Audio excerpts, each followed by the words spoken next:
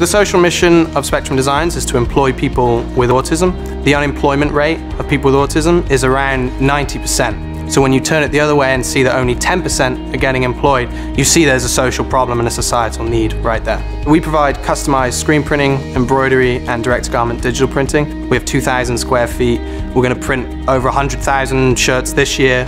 We're aiming for $1 million gross sales. We always say, if you think it, we ink it. Spectrum Designs' oldest employee is around 30, 32, and our youngest is 16. Working here at Spectrum has been like being with an extended family. Everybody's here to help each other out. We work together. I think we're finalists in the social entrepreneurism category because we've taken good business principles and attached a social mission of employing people that are otherwise deemed unemployable. And the fact that we've combined the two of those and achieved such success is why I think we're finalists.